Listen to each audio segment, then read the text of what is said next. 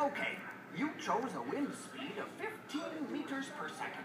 This is equal to a force 7 wind, meaning between 50 and 61 kilometers an hour. In order for waves to develop, and so they don't disappear when the wind stops blowing, wind speed must be superior to 6.5 meters per second. In nature, the wind is certainly not the result of someone pressing a button. In order for there to be wind, there must be two air masses of different temperatures.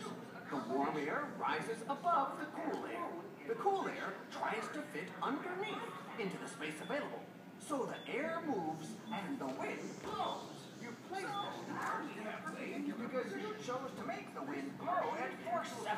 The waves can now move. How does this work?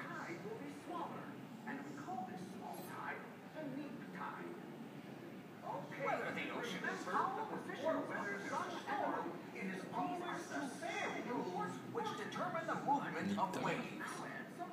You must know the wavelength of the wave, meaning the distance between its crest and the next wave's crest. You must know the distance between its crest and its trough. And finally, you must know the water's depth. Waves don't stay in one place, as we said. They move forward. They travel at varying speeds and varying distances. As they move forward, larger waves travel faster than small waves. But if there isn't any wind to keep them moving, then little by little they will die. Also, the smaller the wave's wavelength, the quicker it will die out. Some waves are capable of traveling hundreds of kilometers to cross the ocean, even during calm weather. Can you imagine that?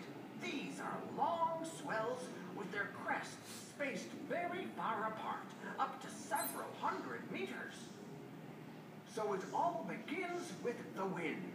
Firstly, it depends on the period of time the wind keeps blowing, and secondly, the total length of the area in which the wind is blowing, known as the fetch length. Now you must choose the length of time the wind will blow and also the fetch length, or the length of the area in which the wind is blowing.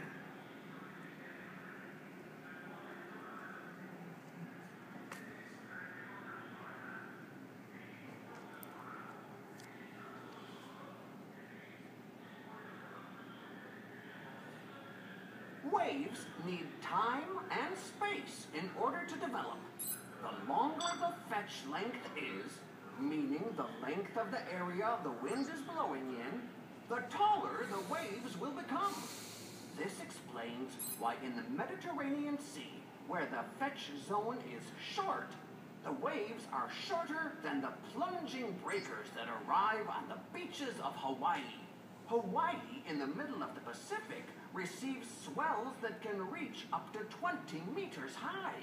When considering the height of waves, there is another rule to know.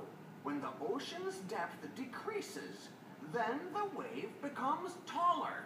A wave begins to feel the ocean's bottom when the water's depth measures less than half of the wave's wavelength. Yes, it's complicated. And when I said feel, well, it's not as if the wave can smell the bottom, but it can sense it. So, a wave with a wavelength of 100 meters begins to sense when the sea bottom is less than 50 meters deep. The wave then starts slowing down before it finally breaks. The force of the breaking wave depends on the bottleneck caused by the waves slowing down as they reach shallow depths.